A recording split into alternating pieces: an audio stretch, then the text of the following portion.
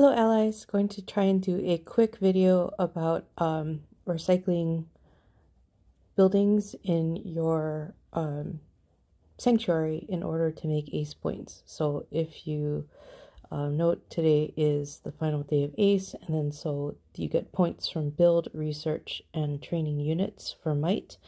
I am close to finishing out the phases for this day of ACE.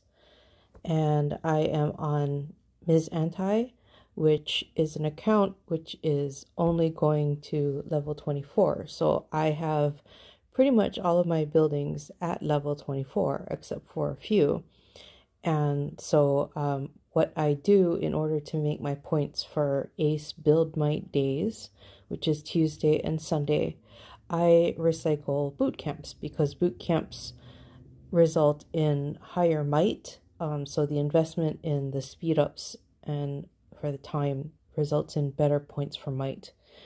And I also sometimes do use infirmaries, so it just depends. And if I want to, I could cycle other buildings, but like for the main purposes, I will cycle the boot camps. And so the boot camp I have here, I can only go to level 24. I can speed this up. I also do a lot to hoard my speed ups. And no one else is sending help, so I can just clear that out. And then, so what I have on all of my accounts is I have at least bought Builder Gear 3 on sale.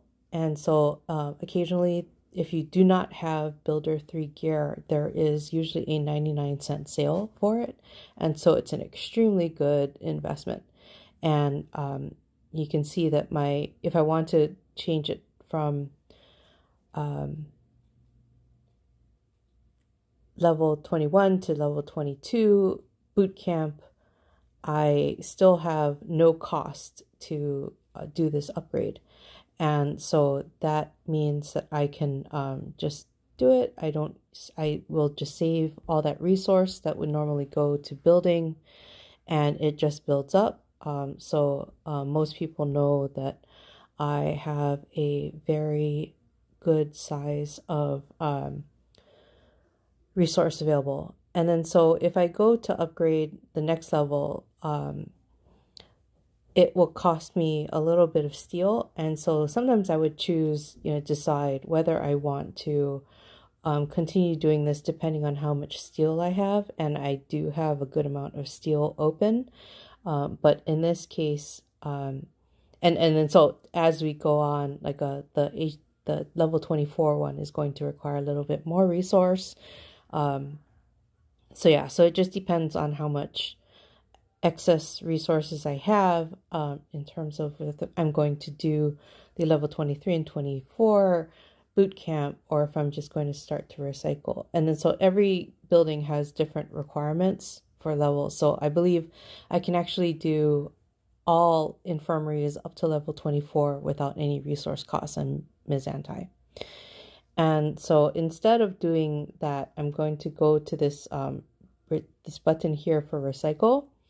And so I have purchased some instant removals during diamond spend events, and they're only 200 diamonds. And so they can be a very good investment for kind of taking care of this cycling relatively quickly. There is a limit on the number of cycles that you can go through. And I guess somebody's paging me because I have a scout page, or somebody's attacking my resource.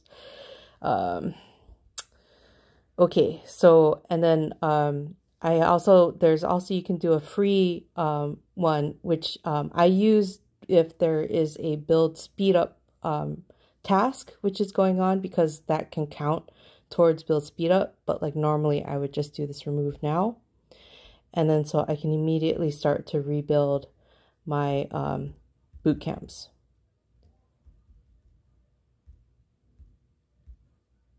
All right. And so here I will check. Yeah, I'm being paged, I think. All right, so not actually being attacked. All right, so